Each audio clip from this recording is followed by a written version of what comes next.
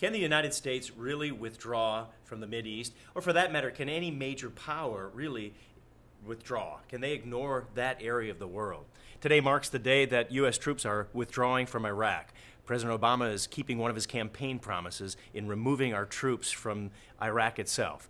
But can we ignore that area? Can the nations, the power nations of the world, really withdraw from that area? That's a good question. America has spent more than 4,500 lives, $800 billion, and more than 8 years of involvement in Iraq. When we went in there, it was to overthrow Saddam Hussein, who was deemed a threat to the security of the world.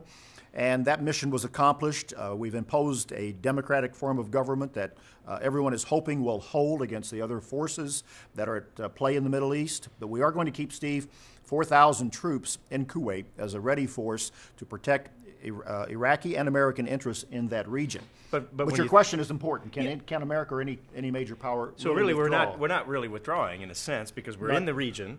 Right. The other nations of the world certainly are focused on that. Whether their interests are in Iraq, whether they're in Iran. Look at Syria. Look at the nations that have recently been overturned. Their governments have been overturned. They're scattered throughout the Mideast.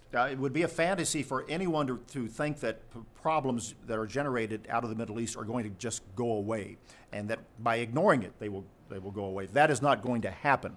And that brings up and that's why we focus on that region as much as we do. Yeah, why do we talk about it? Yeah, because Bible prophecy, it shows that the Middle East is a major region from which the end-time prophecies leading to Christ's return are going to be involved. And so we're going to be drawn back into that area.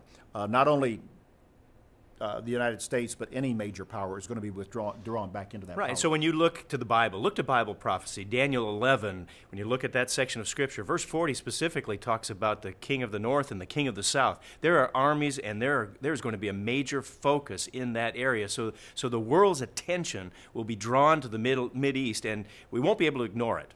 It's because of the focus of Bible prophecy that we pay as much attention as we do on Beyond Today and in the Good News magazine to this subject. You're going to see more programs coming up in a few weeks on Jerusalem and the Middle East, and also a focused attention on Islam in the Good News magazine coming out in January. So we're going to be focused there.